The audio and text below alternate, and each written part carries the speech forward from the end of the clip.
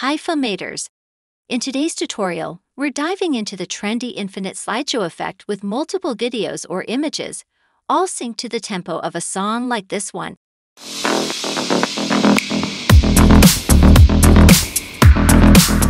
We'll guide you step by step on how to achieve this stunning effect using the Filma app. So let's jump right in. First, let's add at least 10 different images or videos to a video track that we can play with. Now we have a bunch of clips on our timeline. The next step is to add our music to an audio track. Find a nice song you might want to use and import it to your project. Then drag and drop it onto an audio track or create one while you're dragging when the Add New Track label appears. Now we have multiple clips and a song for that, but it's still pretty flat. We want to add two key enhancements here. Firstly, make every clip go with the tempo of the song, and secondly, make those clips animate with the zoom in effect we mentioned at the beginning of this tutorial. Let's go and tap on the timeline ruler, which will bring up the ruler options.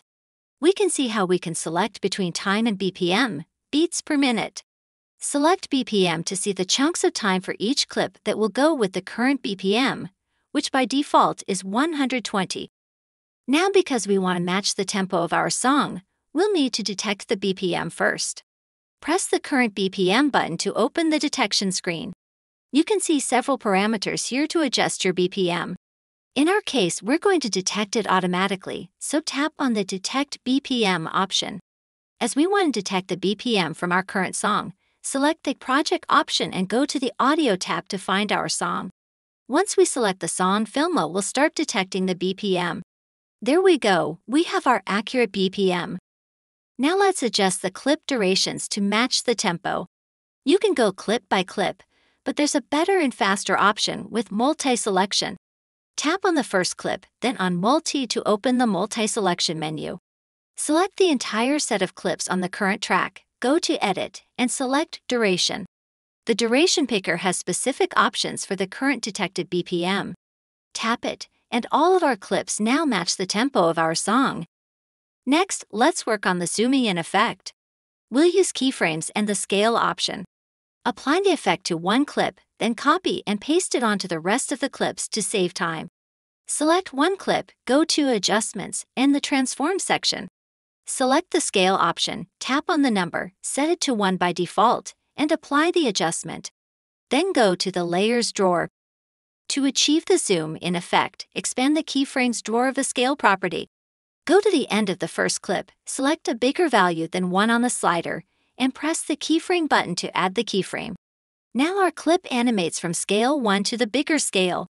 Check out our other videos about keyframes if you want to learn more about keyframing.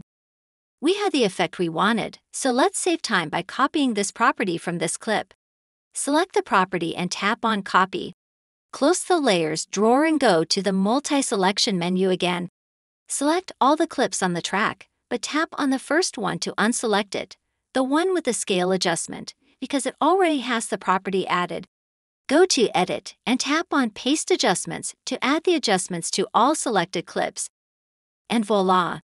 All your clips have the same animation, and we achieved the zooming in effect with music matching in just a few steps. Let's play and check it out.